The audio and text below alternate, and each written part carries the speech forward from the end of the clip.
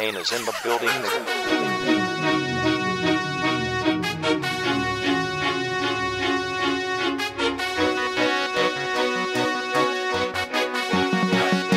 Hey guys, Tech Trek here with my new video of the week. So just a quick explanation. I was planning on making live reviews and videos of technology and stuff like Xbox, phones, camcorders, everything like that. But on Tuesday I had surgery done on my shoulder and that limits me to what I can do. So now just using my left hand, I'm recording on camera stuff. For the next 6 weeks I will be doing strictly on computer stuff using iShowUHD on my 21.5-inch Mac, iMac.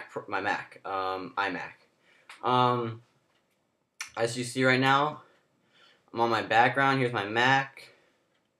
Pretty cool stuff. Yes, I'll review the Mac once I get my hand back, as I can say. But for today's video, I'm just gonna do iTunes 10. I'm gonna review a quick review of iTunes 10. So first, we'll go to Safari here, and we'll find iTunes somewhere on here. It's right here. And iTunes 10, here it is. Download. You can get it for your PC or your Mac. Here's some quick screenshots of it. Ping is a new big thing in it. iTunes, they got a new work, and the Apple TV came out recently too, but we're not going to review that yet. New music, movies, TV shows, apps, and more. The best way to follow your favorite artists and friends and discover the music they're talking about, listening to, and downloading. iTunes is home to everything that entertains you. So here's some quick screenshots. But we're going to go straight into the main belly of the beast, and we're going to look at it ourselves. So here's the icon for it. It looks pretty nice. It's new, better than the old iTunes. And as we click on it, we come to our library, our music library. And here we go. You have your everything organized by your title, our album. And let's say we click a song. All I Do Is Win by DJ Khaled. And if you come over here, or All I Do Is Win, come over here, you can like it, your iTunes ping shows up.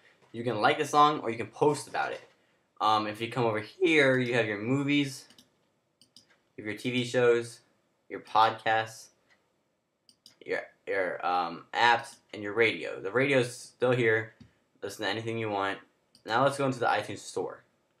Sorry guys, I keep right-clicking because I have my mouse set up to left hand, and I'm just getting used to it since I had my surgery Tuesday, and it's very hard. So I'm right-handed, so yeah.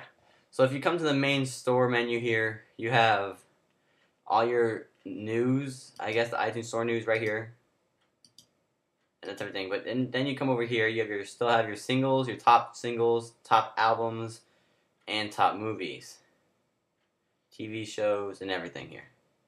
So that's pretty much the same. You still have your music, what you like. They have a new Halloween section of the thing for the album, which is pretty cool. You can get all your stuff here for Halloween. They have a TV show section, Halloween again, App Store section, all your apps here, podcasts, audiobooks, all that stuff.